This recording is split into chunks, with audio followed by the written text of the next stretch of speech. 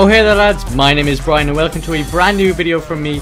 Today we're going to be taking a look at some cool things that were in Battlefield 3 and Battlefield 4 that we would like to see back in the next Battlefield game. On the other hand, we will also be looking at some not so cool things that we won't like to see return in our next game. The first thing on the list for me is definitely engine upgrades. We saw the introduction of Frostbite 3 with Battlefield 4 and it blew our minds. The graphics are unbelievable. I have to say it is probably one of the best looking games I've ever seen ever. It is a phenomenal looking game and I will not criticize it on its looks. The devs have done a brilliant job in comparison to Battlefield 3.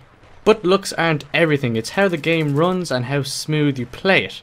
Now that is where the big problem with Battlefield 4 actually comes in. When I went back to play Battlefield 3 the other night, it just felt so much snappier, the game was so much smoother, faster.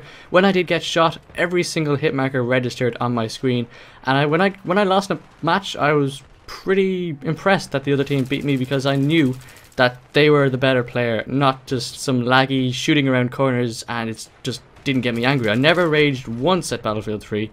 And I just miss it. So that is pretty much what I want for the next game. I really want upgrades to the Frostbite 3 engine. I'm sure the devs will be working on it very hard. They're working on it very hard right now.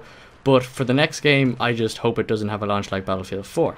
The next thing on my list is maps. When I did go back to Battlefield 3, I noticed that I was getting so many kills. From the small intro you saw there at the start of the video, I went on a tear. And that was a casual thing throughout this game. It was crazy. I think at the end of this game I had 70 plus kills and it was only a short TDM. I was very impressed with the maps. I think I was playing on Tehran Highway, and not only on this map but on all the TDM maps I forgot how close quarters it was, which brings me on to my actual sub point to this map's point, is actually the introduction of close quarters. Now when Close Quarters did come out for Battlefield 3, it did get mixed reviews. So many people were like, this isn't Battlefield, this is Call of Duty with a Frostbite 2 engine sticker on it. Which I have to agree, it pretty much was. The whole point of the Close Quarters map pack was to get all the Call of Duty fans over to Battlefield because it's close quarters and it plays very like a COD game. And I'm pretty sure it worked because so many people are still playing that map pack right now. Back to the main point of maps though, we know in Battlefield 4 most of the maps don't cater very well to close quarters. We can see that the Battlefield 4 maps are very vehicle orientated and there's very little close quarter combat. There's a lot of open spaces. If you want really close quarters combat, you should probably just go back to Second Assault, which is ironically Battlefield 3. Overall, I don't think the maps are too bad in Battlefield 4. I really enjoy Flood Zone and Operation Locker. They're just really good maps. Great level design. It's just that the game modes don't really cater to all the maps. If we head back to Battlefield 3 once again, if we remember Damavand Peak, that was a crazy rush map. I love that map to bits for rush.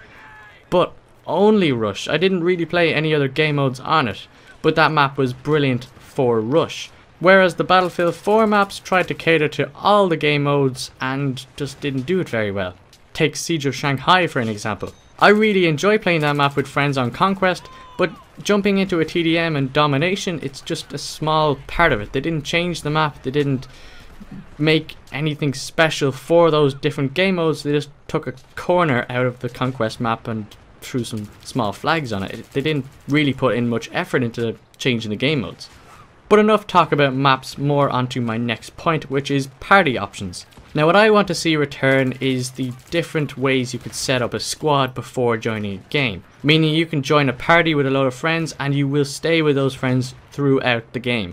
Too many times have I been auto-balanced to another team and I have to play against my friends. It's just not fun. If I want to play Battlefield with a friend, I don't want to play against them too many times. Here are some things that I don't really want to see return, but I wouldn't be too upset if they did return. It's just I think the game would benefit a lot more if they didn't. The first two being Levolution and Commander mode.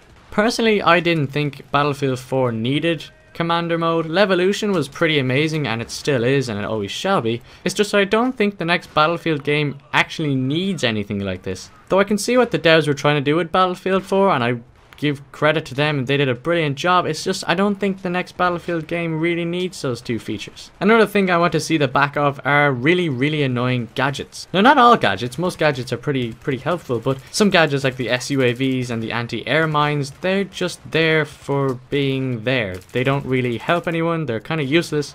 They're just kind of there for DLC, so I don't really want to see DLC wasted on small little gadgets like these. That kind of brings me on to the final point, which is DLC. Now don't get me wrong, I really want to see DLC in the next Battlefield game, but just not recycled DLC. Now I hope you don't take this the wrong way. I really like playing Gulf of Oman and Operation Metro again on the Frostbite 3 engine. I just wouldn't like to play the Battlefield 4 maps in the next Battlefield game. It was a great idea and I really enjoyed the map pack, I just don't want to see this as a regular occurrence. When you think about it, that map pack could have been replaced with the anniversary Vietnamese map pack from Battlefield Vietnam. Anyway lads, they're all my views for the next Battlefield game, things I would like to see return and things I would like to see gone. I hope you enjoyed lads, please let me know what you'd like to see return in the next Battlefield game. Thank you for over 110 subscribers and I will see you in the next video.